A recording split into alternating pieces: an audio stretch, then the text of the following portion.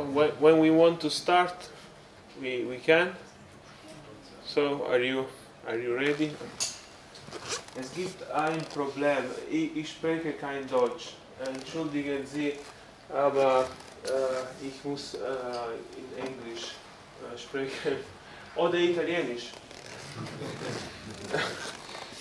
Okay, my name is Riccardo Rubini. I'm here because good colleague and friend Helmut invited me to do this lecture today, and we're gonna speak and touch a little bit generically the topic of reverse engineering. Many of you might not be familiar with this topic. Many of you maybe heard about this, but they never really touched it. And it can be complicated to go in depth into the many possibilities that we have when we apply the concepts that we're going to see.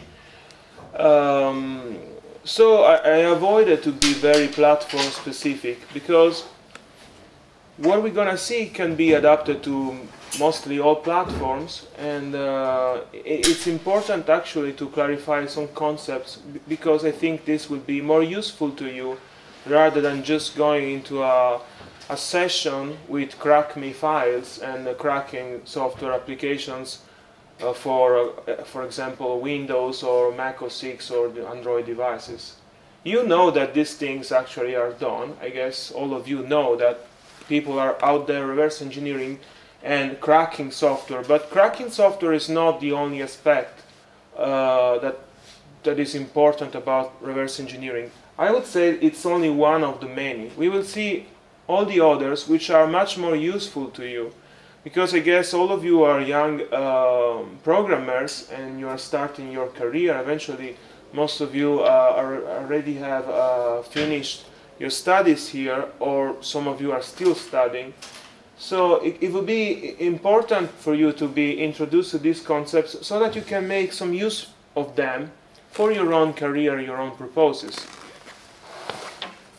So let's start to see a little bit what reverse engineering is.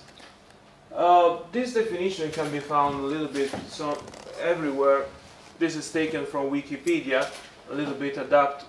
Reverse engineering is the process of discovering the technological principles of a device, object, or system through analysis of its structure, function, and operation. So it means that we have an object, for example, it could be even this bottle of water, and reverse engineering means that we have to understand how to drink water out of it. The water is an output, and yeah, we have reverse engineering. But in our case, what we want to see is actually, most probably today, software applications and also hardware. But our case of interest would be a computer program normally, because we are discussing IT today. The program is taken apart and its workings in full or portions of it are analyzed. It depends what we want to do. Sometimes it's not really worth to analyze the whole program. For example, let's imagine we want to reverse engineer how an application is actually using certain network protocols. To understand this, it doesn't mean that we have to decompile and disassemble. We will see later what it means. A whole program. We only want to focus on how the network interface of the application works. And this is what we're gonna, for example, analyze, because this is our specific case of interest. In other cases, we might also need to analyze in full the application, the program, or the system, and we will see an example of that. So reverse engineering begins with a final product. We made the example of the bottle of water, but it could be a computer, it could be a CPU, it could be a software application, and it works backward to recreate the engineering concepts by analyzing the design of the system and the interrelationships of its components. By contrast, forward engineering is the construction of a technology by implementing typical engineering concepts and abstractions. When you are coding, when you are writing an application, normally you are doing forward engineering. Reverse engineering is typically the opposite. We have already a software application and we want to understand how it works. Or we have a CPU and we want to copy it. Somebody did it. What are the possible legal use of reverse engineering? This is probably the most important thing because, well, we have to focus on these ones rather than on the illegal ones. Because this actually can bring you some added value in your career. So, first off, one of the possible uses is we do reverse engineering because we want to understand how a product works more comprehensively than just observing it. We want to go deep into the inner working of an application because maybe we want to develop something similar and we can learn from the work of others and take some of these concepts and incorporate them in our own products. Sometimes we also use reverse engineering for investigating and correcting bugs and limitations in existing programs. Actually, recently I've been doing this. We have an application in where I work. This application has been developed by an engineer that is long gone. He's not been collaborating with our company for a long time. So we have this software application. We lack a lot of documentation. And so when you want to implement new functions, how do you do that? Or when there are bugs, you have to reverse engineer it because you don't have the documentation. So normally a good way, quick and dirty, is to execute the application, see where it fails, and you try to fix it starting from there, not starting from just randomly looking at the code. So you can correct bugs of, for example, applications where the documentation is lacking. Then you can also study the design principle of a product as a part of education engineering, and this is similar to the first point.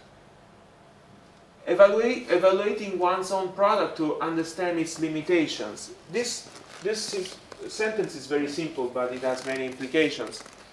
For example, can our product be easily broken or cracked or copied? These are limitations because these days we also have to think about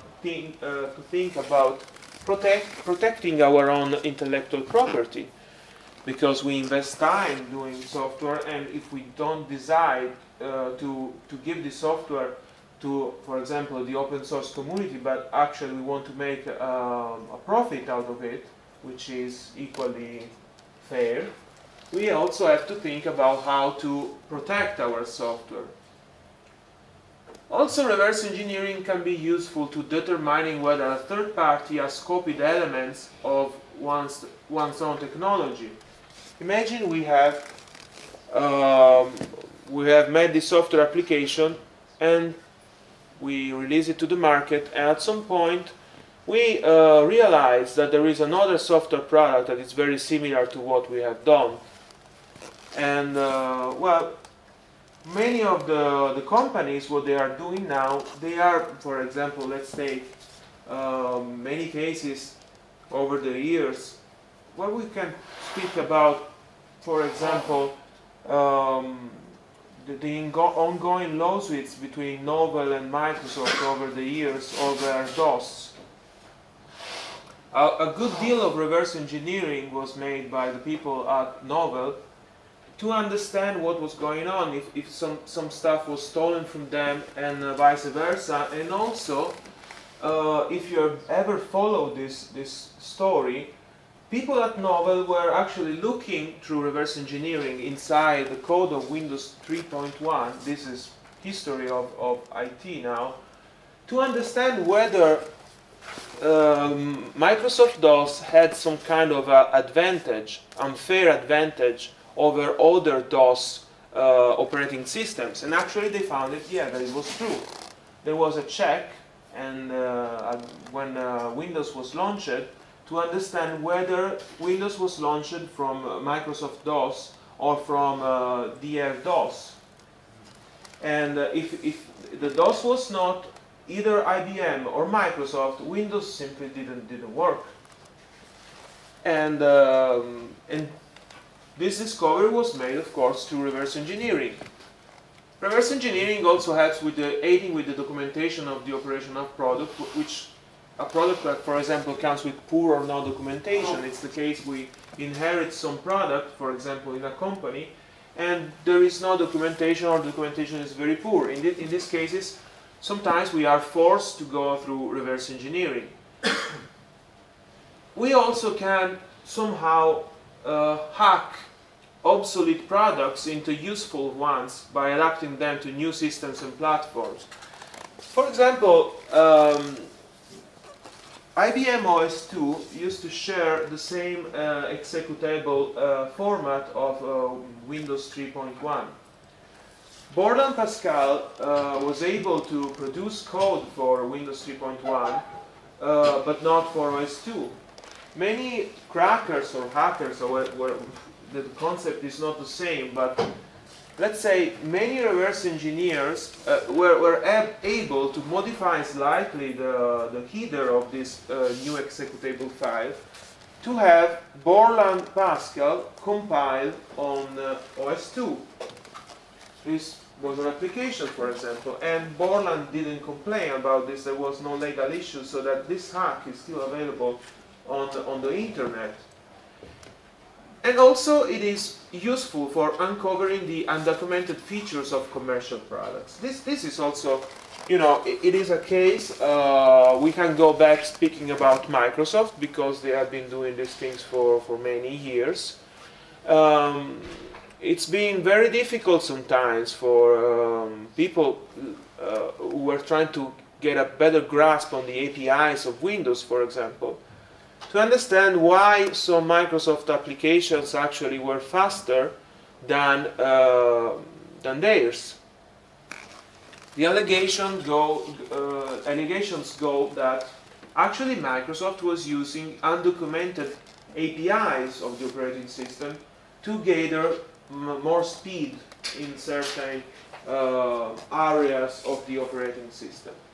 This is, of course, all a topic about that it went really into lawsuits, trials, and you can find a lot of stuff about this. But to reverse engineering, actually, the lawyers of the third party that felt damaged were able to demonstrate that some unfair advantage was on Microsoft's side when developing their own software. This is, I think, very important for you, because I think that many of you are actually interested in open source, and well, it really is the present and the future of software development. We cannot really deny. When I was a kid, when I was young, I'm 33, almost 34 now. Open source I don't remember it did exist. I was using the Amiga when I was 10, and I never heard about it.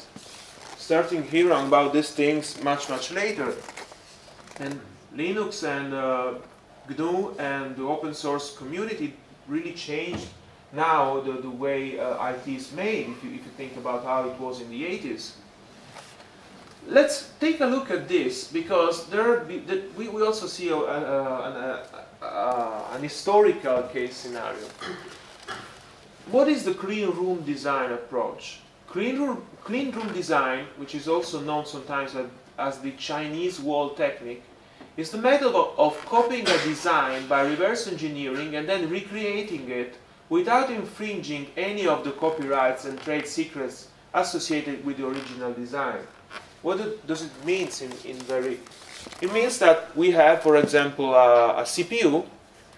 We decided we want to copy it, but we will use a way to do this, which now we will see, to make it so that we are not infringing any of the copyrights.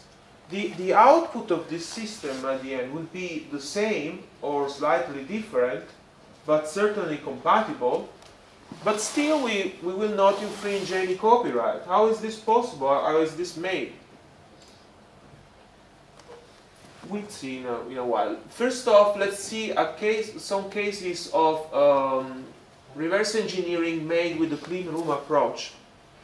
Reactus is an open source clone of Windows NT technology systems. Windows NT basically goes back to 1992 when Microsoft and IBM parted ways. Maybe it was 1991. Microsoft and IBM were developing together OS2. At some point they parted ways, and Microsoft started developing OS2 3.0 NT, this is how it was called, which later became Windows NT 3.51. Since then, basically the technology of Windows NT has been updated over the years, and now Windows 7 and Windows 8, which are the current operating systems, are still running on these concepts, which go back to the early 90s. Reactus was made with the clean room approach. This is what the developers claim. We don't know really. I think many of you remember that at some point Windows NT 4 code and Windows 2000 code leaked, and it was available on Pirate Bay. And by the same time, there was a boost in how Reactus started to, really exploded. But we can only make allegations. They say that they did it with a clean room approach. So basically, they started over observing how Windows worked and tried to make it, starting from there, recreating it. Another one is FreeDOS. Maybe you have been using this. FreeDOS is an open source clone of Microsoft Disk Operating System, which normally is known as DOS. Even in this case, I have to say that Microsoft DOS 6.0 code is on the internet. This development exploded after this source code went into the wild. We can only allegate that they took a look at it, but we don't know. Actually, FreeDOS was starting already much before that. Now, this is certainly, the last one, almost certainly made with a clean room approach, because this is a very old project, which is called Wien. Most probably you have been using it on Linux or Mac OS X for running a few Windows applications. This is basically a compatibility layer which is capable of running Windows applications on several POSIX compliant operating systems such as Linux, Mac OS X and BSD. Basically what Wien is, it's, as it says, a compatibility layer. The developers observed and tried to recreate the Windows APIs so that it was possible to have these applications running on POSIX compliant systems. And this goes back to basically mid-90s. And now it's working pretty good, I would like to say. Okay, oh, this is... Okay, let's see the possible illegal uses of reverse engineering. Forcing operation of a system against the original intentions of its developer. For example, a shareware that now becomes a full commercial product. You can remove or disable features which are considered undesirable by a third party, and this is generally known as cracking. Or another illegal use is literally copying existing copyrighted and or patented technology and implementing it in another product. This is what normally is called industrial espionage, and it's also common in some military applications. Now we will see, probably most of you are too young to remember this. I own a couple of these computers. They are very nice. This is an IBM PC XT. And we're going back to really to the 80s. This is a famous case scenario of the clean room approach. IBM versus Phoenix Limited. You have probably seen something about Phoenix BIOS in your own computers. You remember about this. So where it comes from? What is this? So you can see these are the specifications of this computer. It was running on a 8088 CPU, so it was, or 8086. the clones were running on the 8086. Actually, the 8088 was a little bit crippled compared to this bigger brother, the 8086 on the bus. But anyway, we're talking about really the history of informatics here. This company, Phoenix Technologies Limited, based in San Jose, wanted to produce in the mid-1980s a BIOS for personal computers that would be compatible with the IBM XT's proprietary one. Why? Because IBM, when IBM released this computer, it released it in an open way. So I mean the technology behind it was made public. IBM thought it was a good idea because it would have made this computer successful, but actually it really backfired on them because people started building clones, and all their market started to be eroded because basically clones were much more cheap. They did work the same, so people really didn't see why spending more just to get a brand. It's more or less like when your girlfriend asks you to buy a Gucci bag. You say, why the €5 one is not good enough? So what is BIOS? BIOS is basic input-output system. It's basically an operating system which is really at a low level. And if it's normally stored in firmware, you can see it in your own computers even today. And it's typically a ROM. And it's the operating system that takes over the computer when it starts up.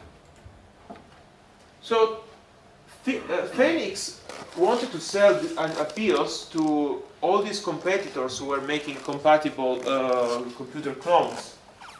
And to protect themselves against charges of having illegally copied this IBM's BIOS firmware, they reverse engineering it using the clean room or Chinese wall approach. How does it work? Now we can see it a little bit in detail.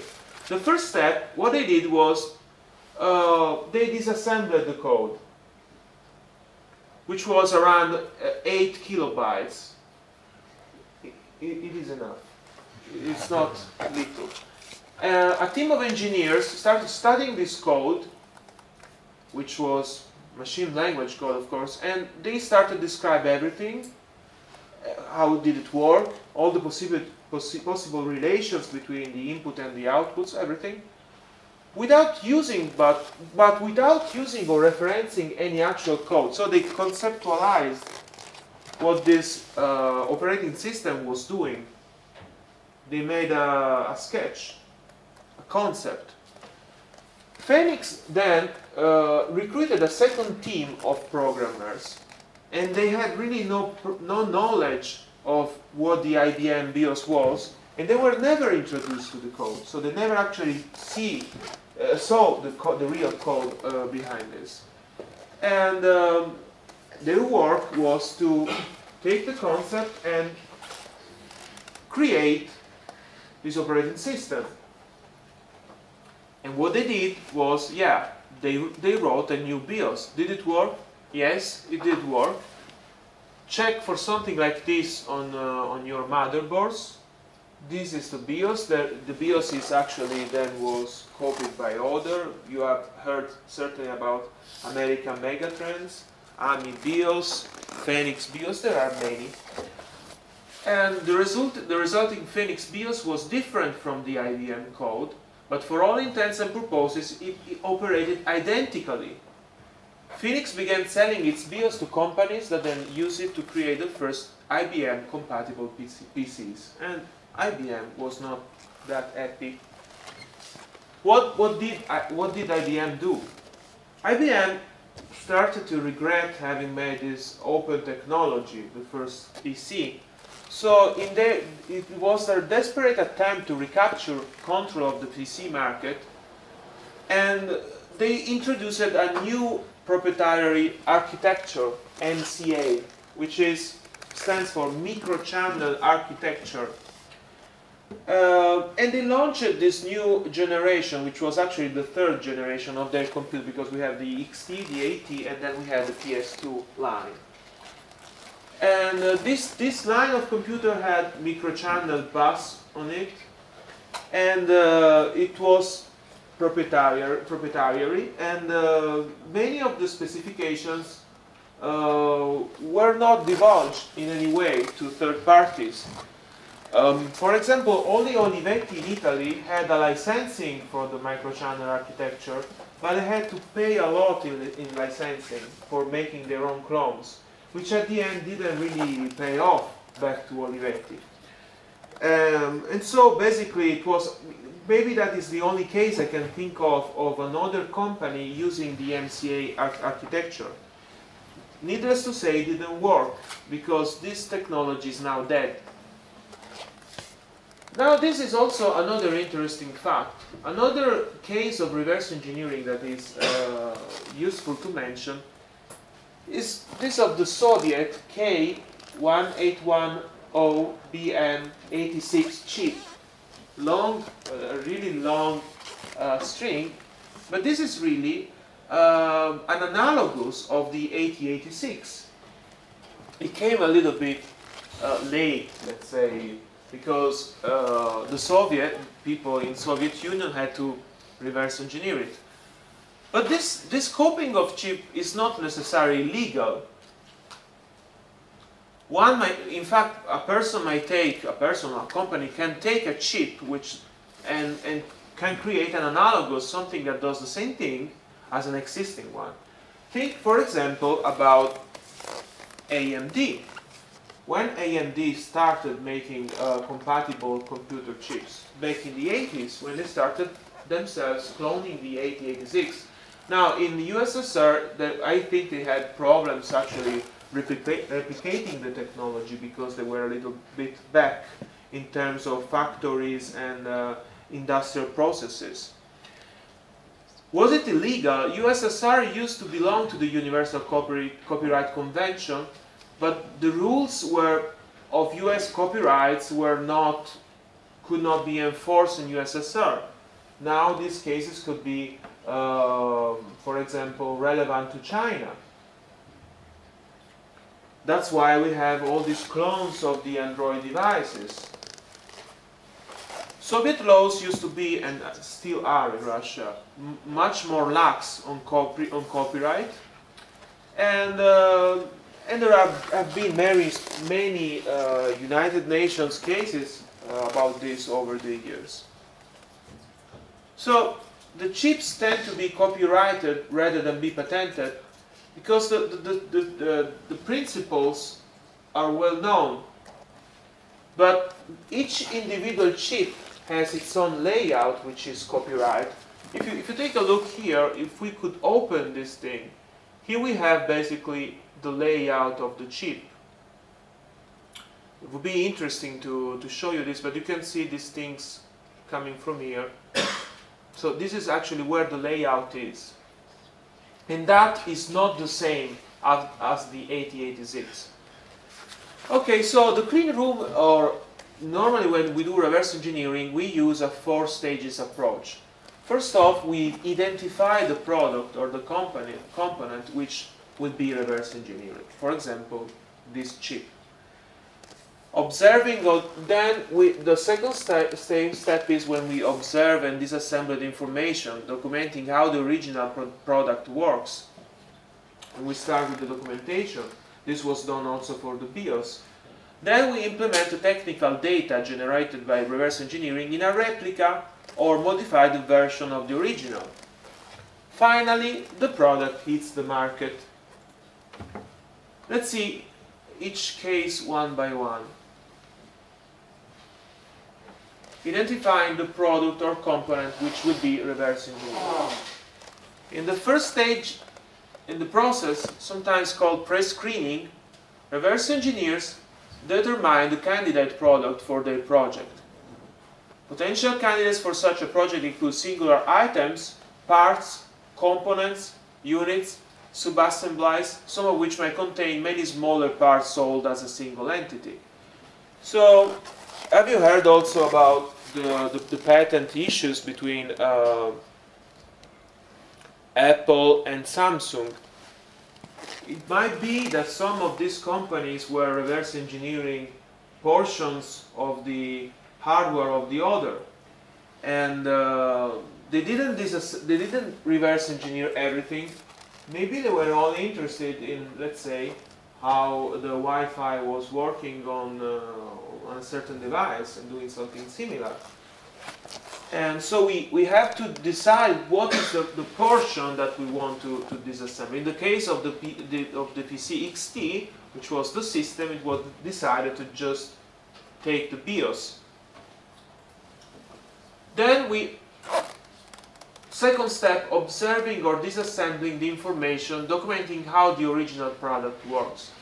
The second stage, disassembly or decompilation of the original product, is the most time-consuming aspect of the project. In this stage, reverse engineers attempt to construct a characterization of the system by accumulating all of the technical data and instructions of how the product works. If we have a software, this is the most time-consuming part. We will disassemble or decompile this software, and we will start to make a sketch, a characterization, try to understand how it works. And we will not make any reference to the actual source code we're seeing, because if we do so, the risk is ending up doing something that is too similar, and so we can actually infringe some copyrights or some intellectual property. This is what we don't want. So this is a potential question. What is disassembly or decompilation of a computer software program? How many of you know this? Okay, say 50%. In the development of software, the source code in which programmers originally write is translated into object binary code. This translation is done with a computer program called an assembler or compiler, depending on the source code's language, such as Java, C++, or assembly. Of course, if I'm coding in assembly, I will use an assembler. If I'm using C++ or Java, I will use, for example, GCC, which is a compiler. Some of these, GCC also includes as far as I remember, an assembler. So you can actually include portion of assembly language. And a great deal of the original programmer's instruction, including commentary, notations, and specifications, are not included in the translation from source to object code. This is actually important. Why? Because when we are doing this translation, some of the names that we use for functions, for methods, for classes, will end up in the object code. Traces of this can be found there, and these are hints for reverse engineers. So when we talk later about how to protect a little bit better our software, we also see that it's a good idea not to leave too many of these hints. Disassembly or decompilation reverses this process by reading the object code, so we start from the object code of the program and translating it back into the source code. By presenting the information in a computer language that a software program can understand, the reverse engineer can analyze the structure of the program and identify how it operates. Okay, you can save this link because this is probably the best software you can use on Windows, Linux, or Mac OS X. This is IDA, the Interactive Disassembler from X-Rays. This product is very old. It's been bought by many, at least a couple of companies. And this is the state of the art in terms of disassembling object code. The free version will support only a few of the many processors that the commercial one does. The commercial one basically can handle almost everything. And this is how it looks like. You can see this is basically what you get. It's an assembly code out of an object code. Here you will find some of the names of the methods, the classes, and the strings, references. Here you can see the binary, the raw binary. It also will build for you flowcharts and so on. I really recommend you to download a copy if you want to do if you want to play a little bit with reverse engineering. Then let's go to the third step in the clean room approach, implementing the technical data generated by reverse engineering in a replica or modified version of the original. This is the third stage, when actually it's when Phoenix recruited the second team of engineers and they started creating something from the sketches, from the characterization of the application from scratch. In this stage, you start to build a reconstruction of the original system. Engineers verify the accuracy and validity of their designs by testing the system, creating prototypes and experimenting the results. How these software applications are normally tested? How many of you are familiar with debuggers? So, most of you. How many of you have been using source level debuggers? How many of you have been using low level debuggers? I can count 3. He's not sure. He did it and then he... Okay. So, some of you knows the difference. No. Okay. Go ahead. Basically, if you have a low-level debugger, you'll see just the assembly code and stuff. Yeah, this is close. Yeah, normally source-level debuggers are those we find in integrated development environments, and while the low-level debugger really starts from the object code and from a lower layer of abstraction. So, source level debugger, it's a debugger that shows the program and the line or expression in the source code that resulted in a particular machine code instruction and so on. Basically, it means that when we have an integrated development environment, we have a debugger which shows which is the line, exactly the line in the original source code language. This means that, for example, if you use GDB, you see the source code in C++, for example. This is extremely useful. Imagine how time-consuming it might be doing debugging of an application you own the source code in assembly. Oh, a little bit too far.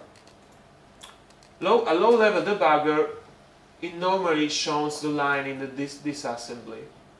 These are some examples. You can check them out. This is actually the most famous one now, which is Oli Debug. It's developed by a German developer. This is actually the one that's been famous for over 20 years, Soft Ice, which now is not developed anymore.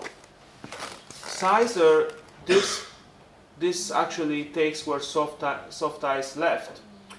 But I would recommend you to download Oli Debug, and we will see Oli Debug in action in a while.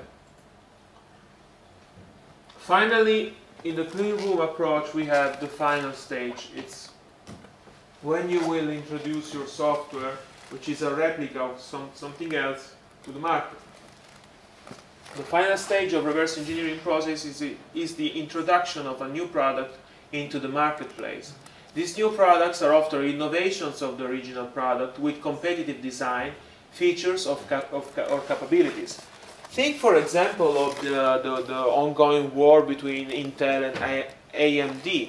At some point in the past, we also had Cyrix participating in this race. Well, AMD had some instruction sets which were specific of the AMD CPUs, and so in a way they were introducing some innovations to the original product. For example, NEC created a version of the 8086 in the 80s which was called the V20, and it was much faster than the original Intel CPU. So it was introducing some innovations. These products might also be adaptations of the original product for use with other integrated systems, such as different platforms or computer operating systems. Or, for example, that there could be adaptations of software or even hardware to platform for which these softwares were not originally designed to.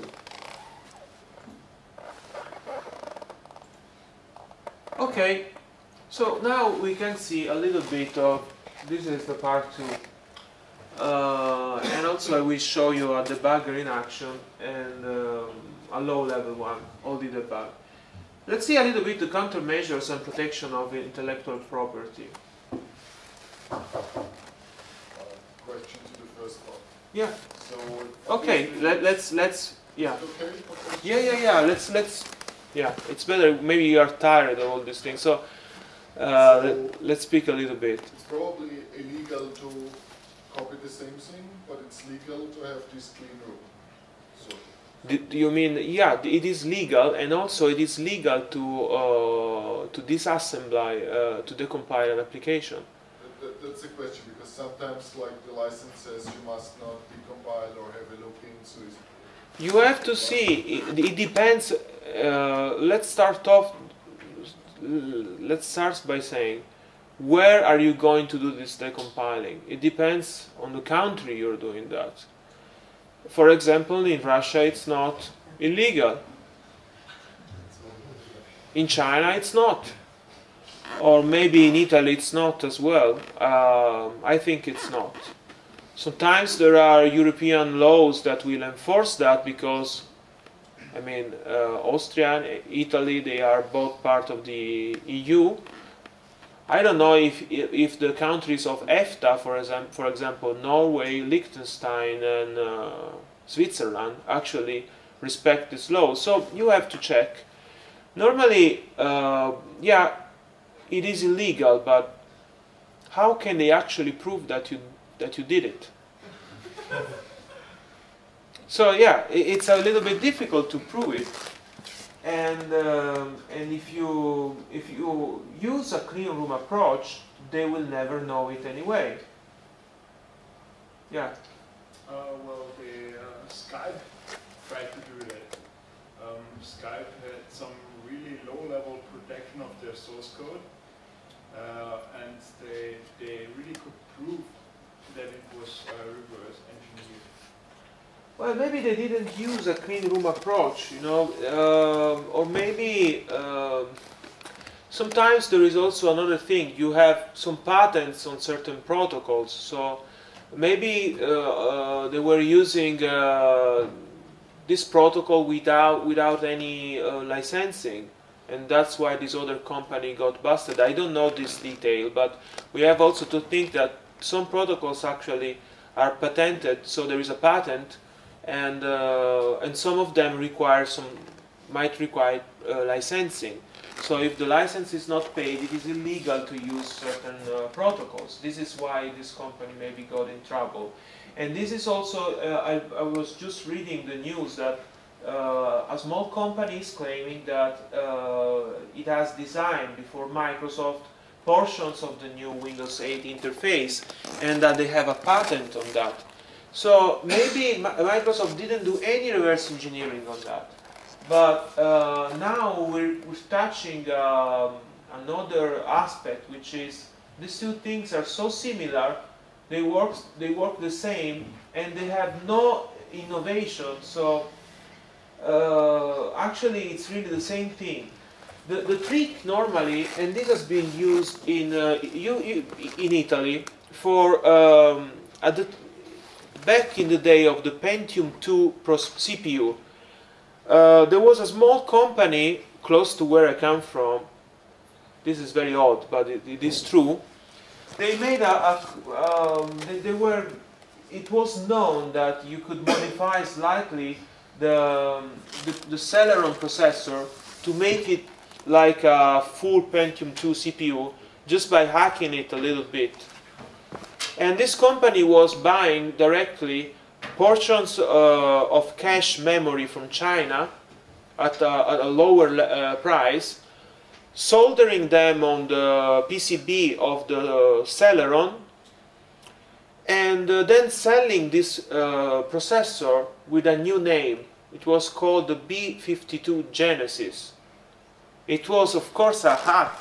It was some kind of counterfeit product, and so there was a lawsuit by Intel thrown at this small company in Apulia. Can you imagine that? And this company actually won the lawsuit because they said it's not the same product. We took a Celeron, we added something to it, we reverse engineered the concept, but there were some innovations, there were some changes. It is not the same thing. So if you really do the same thing, you can incur into some of these problems. But in that case, I think it was more on in terms of patents of protocols, because somebody was using the same protocol of Skype, and since Skype makes money out of their own intellectual property, they don't want their protocols to be used by free software. Any other question on this first? Does the clean room approach help you against patents? Or if a re-engineer did the same thing again, it's still patented because it does the same thing. You have to investigate this beforehand, of course. The clean room approach certainly make it so that it's very difficult to say that you infringed a copyright. Copyright and patents are two different things. So clean room approach certainly helps you with the copyright aspect. With the patent one, not necessarily. So now many companies are actually patenting concepts rather than just relying on copyright for this reason. And so these lawsuits that we're seeing are a consequence of that. Any other questions? Okay, let's move on. I have a question for you. How many of you are developers and you have ever released a software of your own? Many of you. And did you release this software as a commercial product, or did you release it as open source?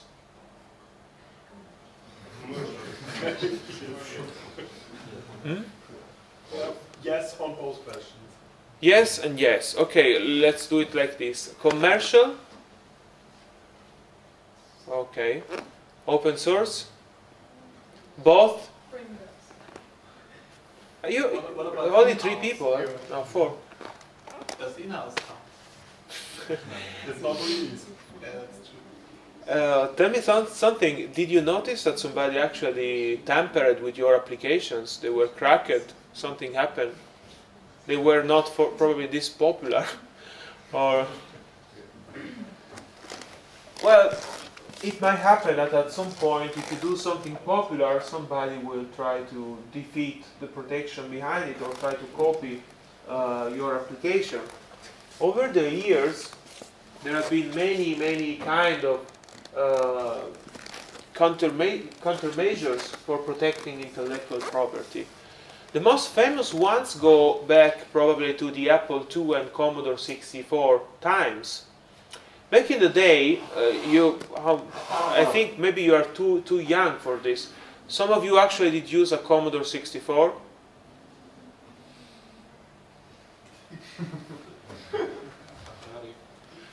Okay, do you remember the copy protections of the day? The most people, not many people had a floppy disk drive, but most of us did, and the copy protection at the time was based mostly on the hardware. How did it work? it worked in a way that we really cannot replicate now with current PCs, because we don't rely anymore on floppy disks. Back in the day, a copier used to copy a floppy disk moving from the first track to the 35th track of this floppy disk of the Commodore 64. If an error was found on the magnetic surface, it would stop. It wouldn't continue copying. And so the whole process would fail. So the software companies started to implement this kind of trick. Fake magnetic errors on the surface so that copiers would reach the error and break, exit. And these were the first forms of copy protection. Then they became even more advanced. The error was fake, but also it was a special error because you could have many different errors. And so the application was checking if there was an error and if this error was exactly what the program was expecting. And then they went even more advanced than that. Everything was on surface media. And then the dongles came.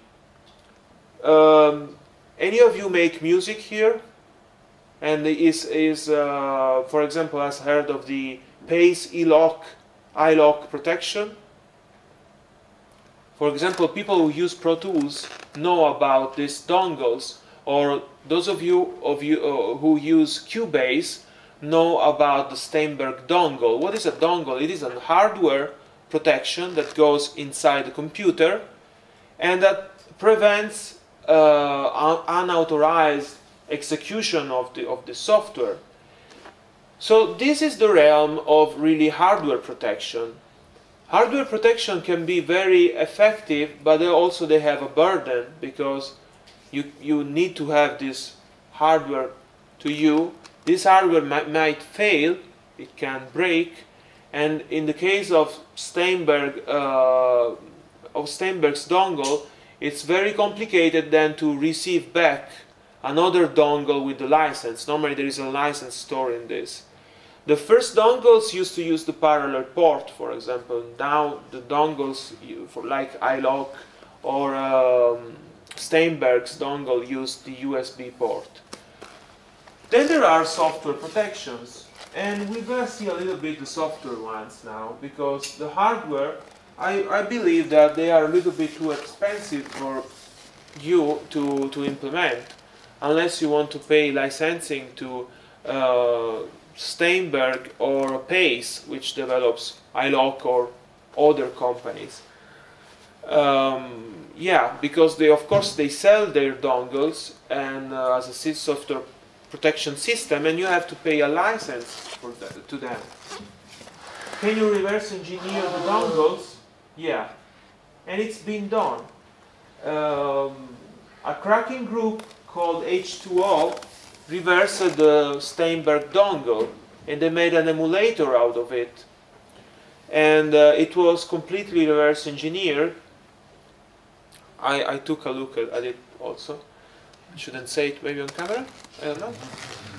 And yeah, they did an emulator. So what they did was this. First they disassembled the code of Cubase. Then with a debugger they started seeing the interaction between the software application and the hardware dongle, intercepting the communication between the two, and also seeing how the application behaved when making certain calls to the dongle. So they wrote down something like, I remember it was more than more than a dozen of these calls. They wrote them down, make a perfect emulation. They make a USB sort of fake dongle emulator, and now all these calls were redirected to this driver and back to the application. The application didn't even notice that it was not the real dongle. So you can also reverse hardware dongles and hardware protections. That made really create a big problem for Steinberg, and then I remember that this technology was actually solved, because once you break a hardware protection like this, and this becomes public, how can you market anymore this hardware protection as something that is valuable? It's been broken. And so let's see the software side. How a commercial software product looks like. Normally, when we have a commercial product, when you distribute your commercial product, it is released in the form of object code. So the object code, as you know, consists of numeric code specifying each of the computer instructions that must be executed, as well as the locations in memory of the data on which instructions are to operate. Source code is translated with the use of an assembler or compiler into a language form that contains instructions to the computer known. And we already seen this before. Source code of commercial products is generally non-available. You don't have, but there are some commercial software products where you also have it depends on the licensing. There are some cases. So object code should be, normally is only targeted by low-level debuggers and the compilers. We don't have the source code of, and this is how people who would like to crack your software applications tomorrow will do. They will deal with your object code, and they will start to try to break it from there. What can you really do to make it a little bit more difficult to break? We will focus on these 4 concepts. I see that some of you look very tired. Is it heavy? Oh, it's good. Go on.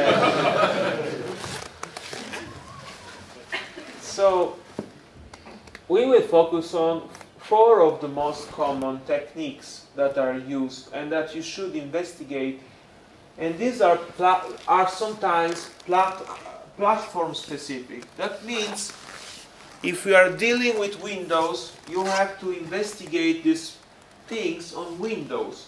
If we are dealing with Android, you have to educate yourself on what are the packers on Android, what are the debuggers available on Android, what are the compilers.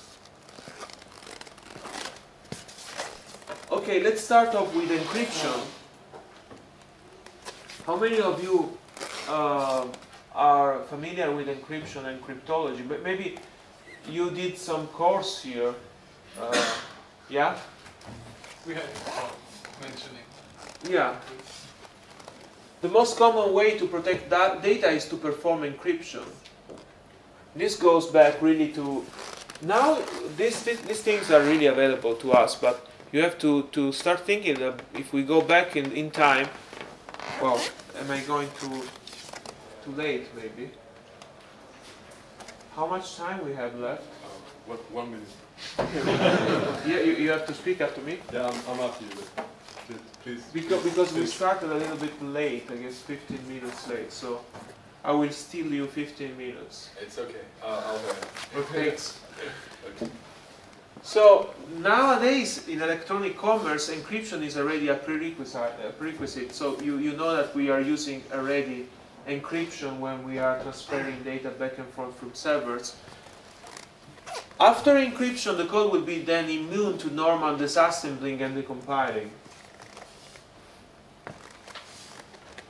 Let's see an example. So how many of you know a little bit of assembly?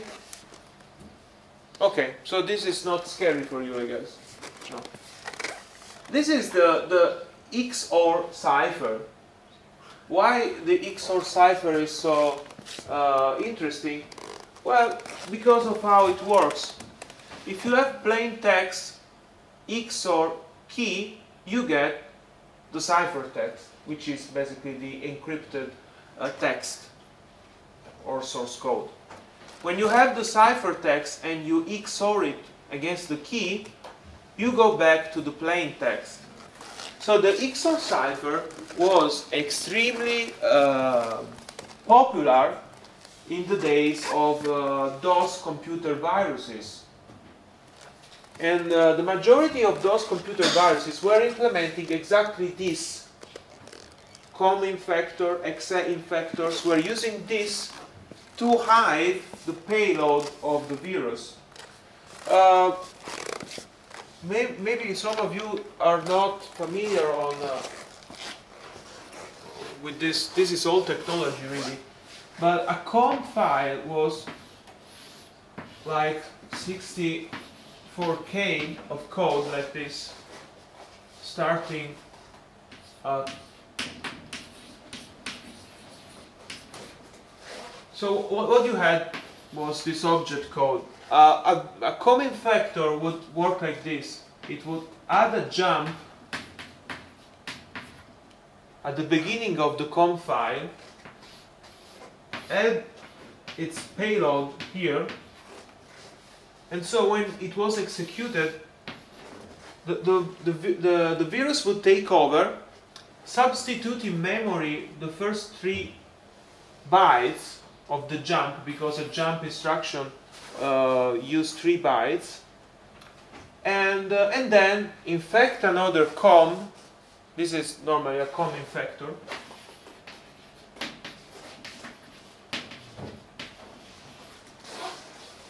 Infect another COM file, substitute the jump here, and then jump back and execute the COM as it was.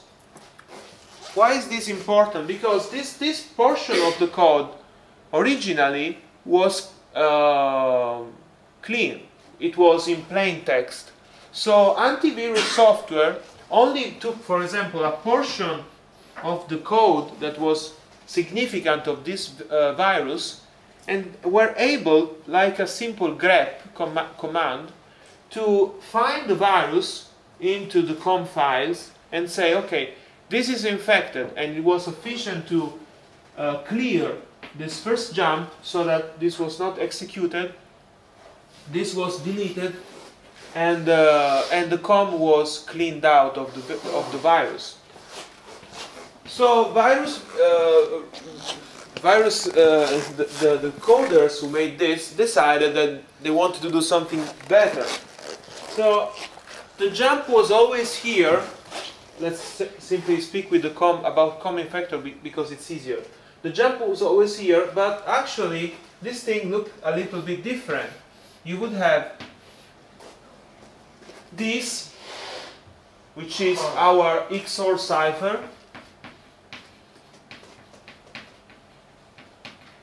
and then ciphertext here. So what did happen? That you have a jump to the XOR cipher, and the payload of the virus was encrypted. So you couldn't do anymore a grep command. Why? Because the key was always changing, and the new key was stored into every COM. There was a new key. But if you want to do a grep command, where do you do it now? For example, you would do it on the XOR cipher. So then you can change this code a little bit and have what was called back in the day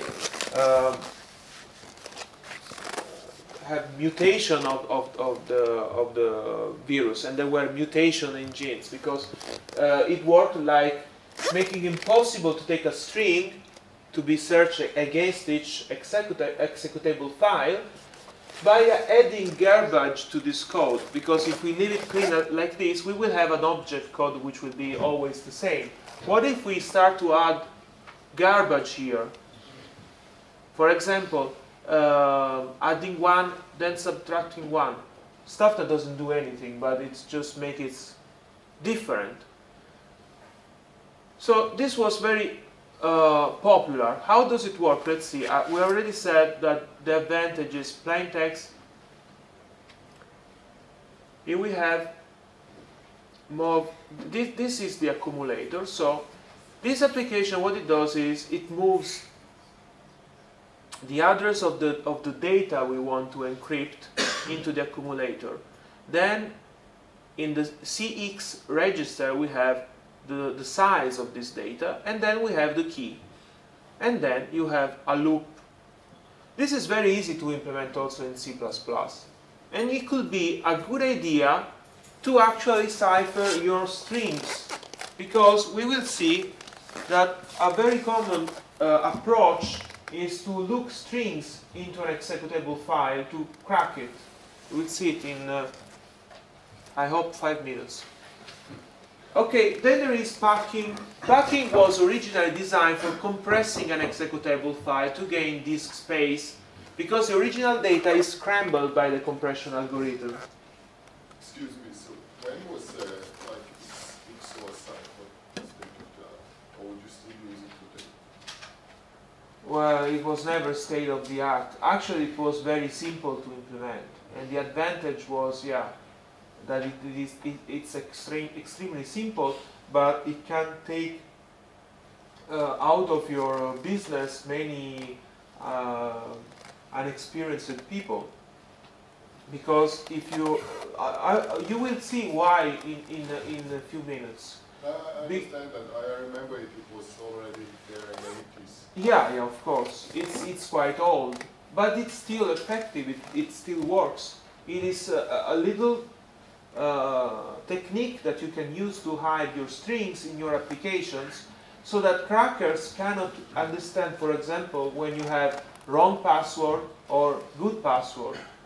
We'll see it in a few minutes. So packing was designed to compress executables. This was very popular back in the day of the IBM PCXT, because you had this floppy disk, and so the space was very limited.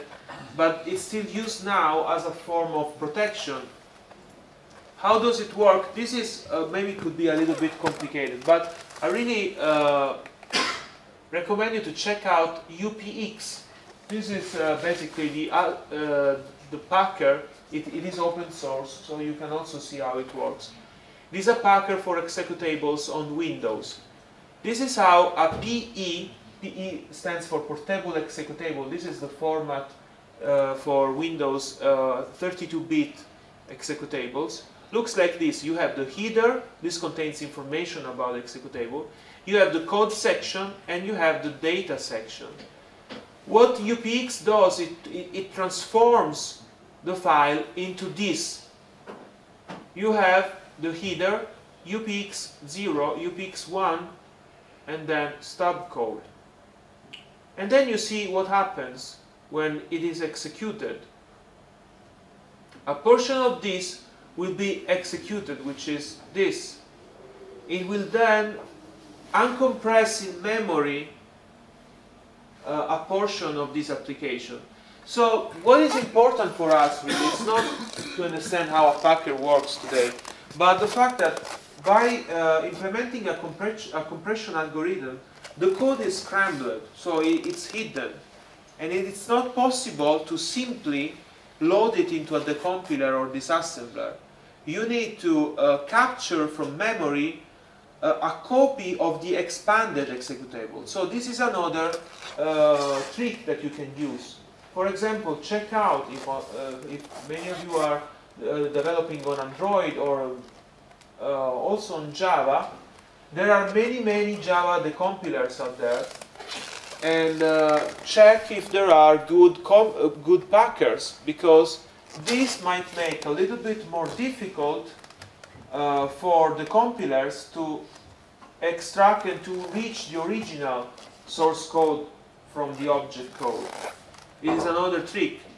Then there is code obfuscation. Obfuscation is the process of transforming the decompiled disassembled source code unintelligible but still executable to dramatically increase the time required by the reverse engineer to understand the inner working of the application. We have lexical obfuscation, for example, which is the name of the classes, methods, or variables. Imagine when you're coding, you're using things to also, it is natural. We are trying to use names that say something to us. And so maybe we can call the procedure check if registered. This is a big mistake, because maybe this check if registered will end up in the object code, and it will be immediate for the reverse engineer to understand that that is the protection check. And so it's important to use strings that are not so obvious. Then there is control obfuscation, which is insertion of ambiguous predicates, giving the illusion of a different flow in the execution of code. This is a broad topic, but imagine that basically we are inserting into an application instructions that really don't do anything, but give the illusion to the reverse engineer that they might do something. For example, we can have an if statement.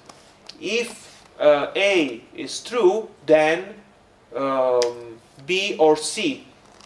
The reverse engineer will assume that there are some times where actually you reach C, but this never happens. We do it on purpose to make it more difficult to understand, and this is control obfuscation.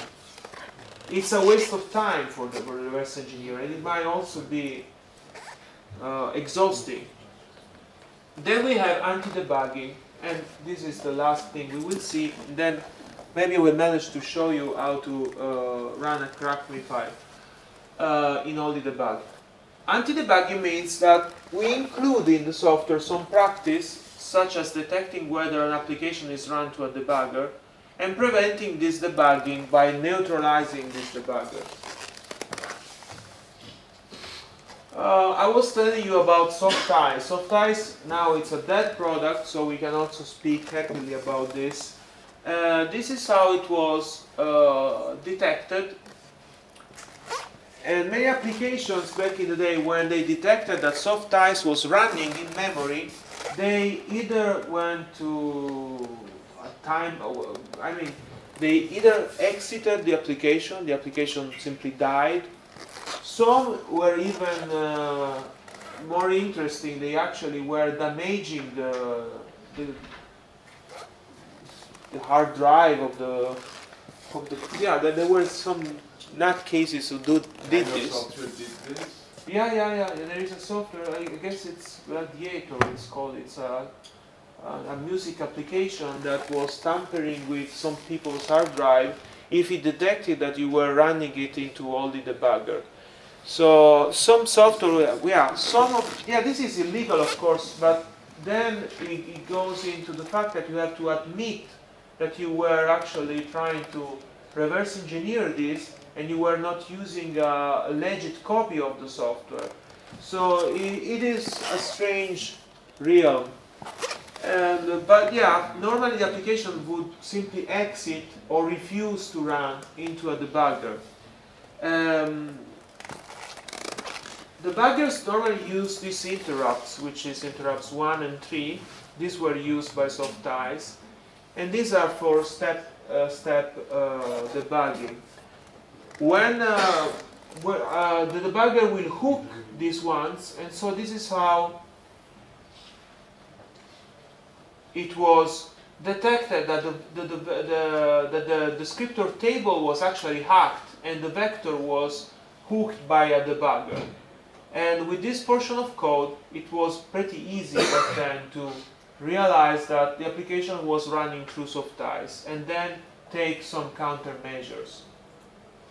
Okay, let's see something now, and then I leave you, which is this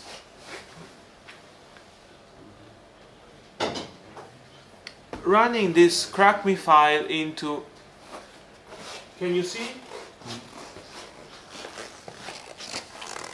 Okay, maybe I don't need to be there. So what is this? We were talking about the strings, right? What if we search for all the referenced strings? Okay, now we are in NTDLL, so we better single step a little bit. Now we're running the application in the debugger. You can see that we are jumping here. Okay.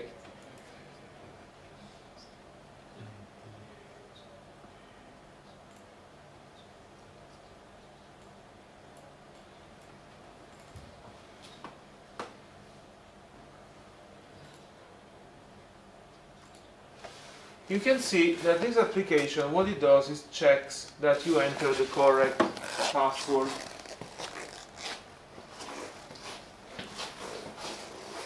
This person, of course, has not obfuscated the strings. The strings are clear, so you can see here that you have two strings into this object code. The first one is correct password, the second one is invalid password. So it might be wise to check out the portion of the code that is playing with these strings. And we end up here. So tell me if you have troubles with assembly, if it's not clear. Is it difficult? Hard to read. Unusual, definitely. Okay. See that what happens here, I will explain it to you. Here, the ASCII string, correct password, is pushed in the stack. And then a call is made. Here, the ASCII string invalid password is pushed in the stack. And then there is a call to the same routine. We might assume that eventually this is actually printing something. And then there is a jump somewhere else in the code. Then we also have an ASCII string for bad input. Now what we do is we try to understand when the application ends up here and when it ends up here. If you see here, you will notice that actually this one is jumping at C9 and it will give us invalid password, right?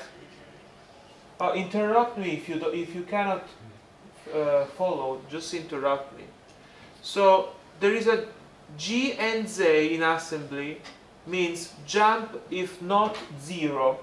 When you make a compare, and this is very important, if it's not 0, so if it's not equal, jump. This is what it's saying.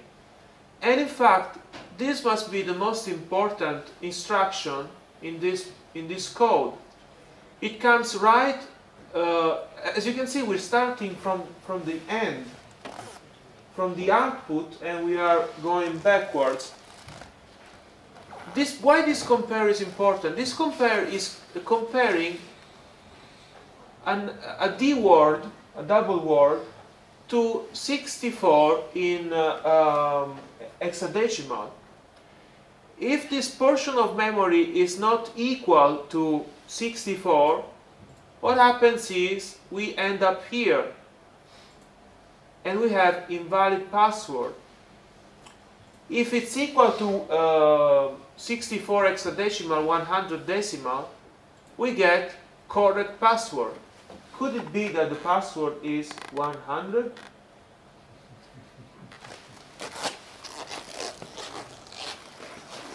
Let's try. So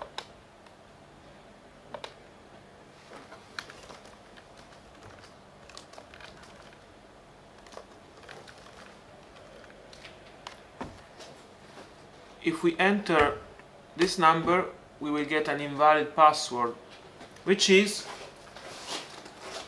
exactly this string here. Right? Let me move it a little bit slower so you can see. If we enter something that is not, we are talking about numeric password. What if we enter some, we get bad input?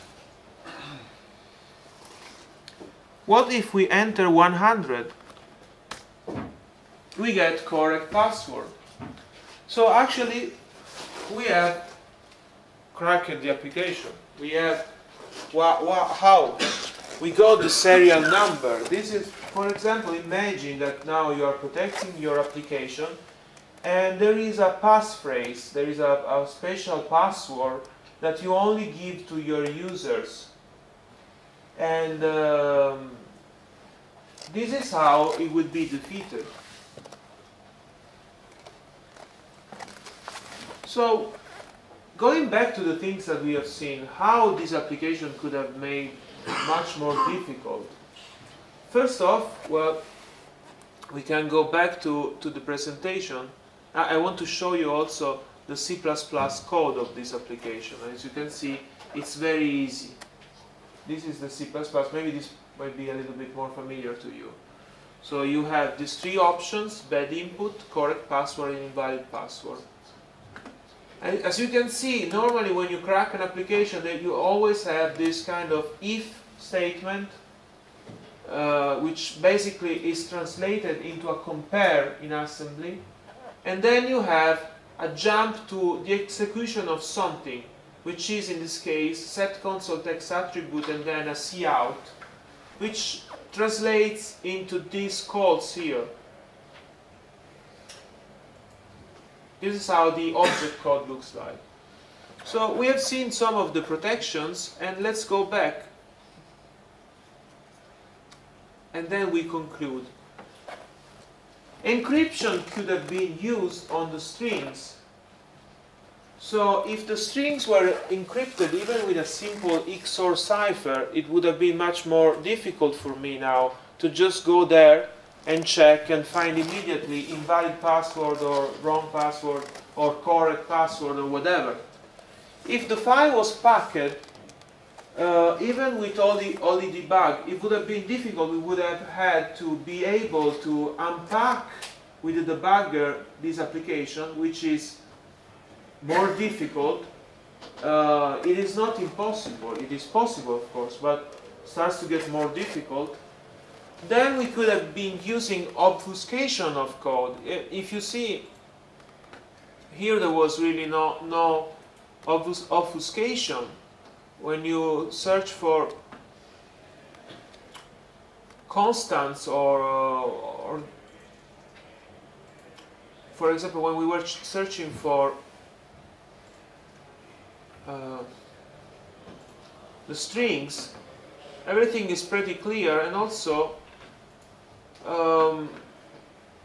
the code are pretty evident. Then there is no anti-debugging trick. Now, for example, if you check on the internet about only debug, every month, every once in a while, there are some new flaws in this debugger found. And a wise programmer can use these flaws to his or her own advantage, because some of these flaws might have the only debug crash, and so you make the debugger crash, and it's more difficult to get to where you want. That is reverse engineering. So I think we have concluded. As you understand, it is a very broad topic, and I try to keep it a little bit more generic. Yeah. How much impact does it have on performance? What? Protection. For example, if we implement packing, does it have influence? Yeah, it will have an impact. It's like when you're basically packing and unpacking with zip or rar a bunch of files. Only that in this case, once it's packed, it will be packed only once, and then you will only have the time required for unpacking this code.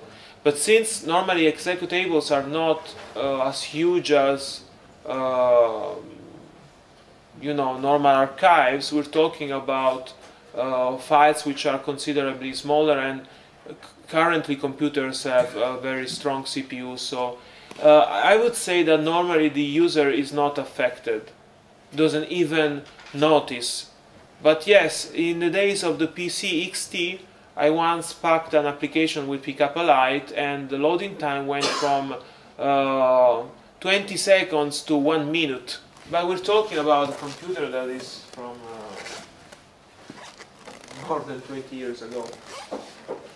How does the increased complexity of software nowadays interfere with reverse engineering?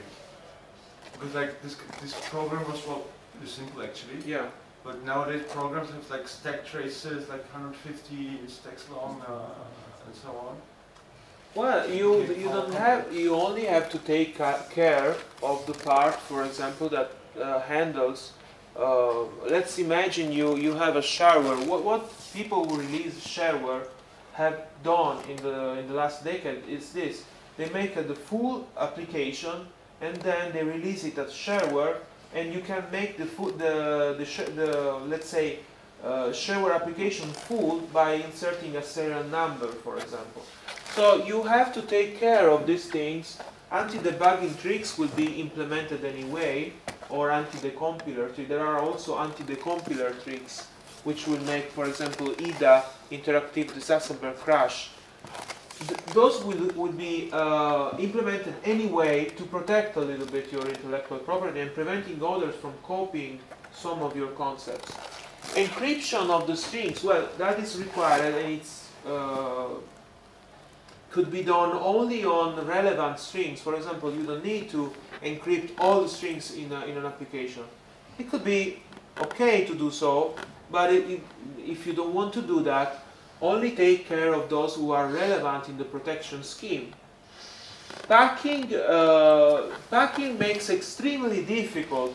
We're talking about UPX, but there are other packers, and PACE, which is commercial software, is one of those, which makes it extremely difficult to unpack executables and look into the code. Then obfuscation, of course, means also including garbage into this code. So you want to include garbage in the code of the whole application? Well, not really.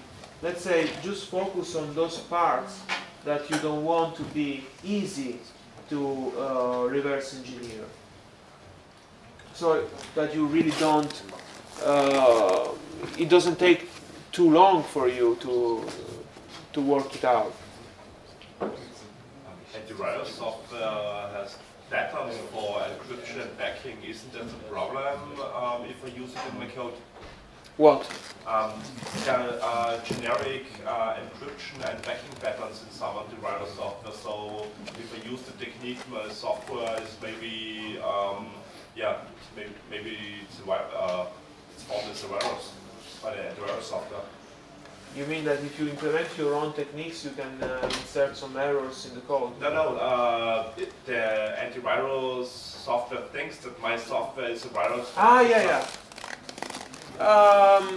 Yeah, this is common. This happens commonly, and sometimes, because now antivirus softwares are not using those old schemes anymore. Back then, they were trying to find a string, and when there was a match, they would tell you there is a virus. Now they are also using heuristics, and so there are many false positives when you find those kind of encryption techniques. You only have to inform the users, or eventually also get in touch with the software company producing antiviruses, that there is no virus and actually the application really works that way. Yeah, it triggers false positives at times, but because it plays with antivirus software heuristics. So your question is on the spot, I think, yeah. And it is like you say, but again, you also have to think about protecting yourself in a way or another. So you have to inform the users that they're running, for example, against a number of antivirus softwares, that there are false positives, say, on Kaspersky or another one. Not all of them will recognize your software as a virus. I have to interrupt you now. Thank you for your very interesting talk. Please now change very quickly to the room you like to attend. In this room there will be the rules for the Android hackathon, and in the other rooms there will be a talk about Selenium. And after these talks, please wait outside the rooms. We have an after party and we'll explain everything outside the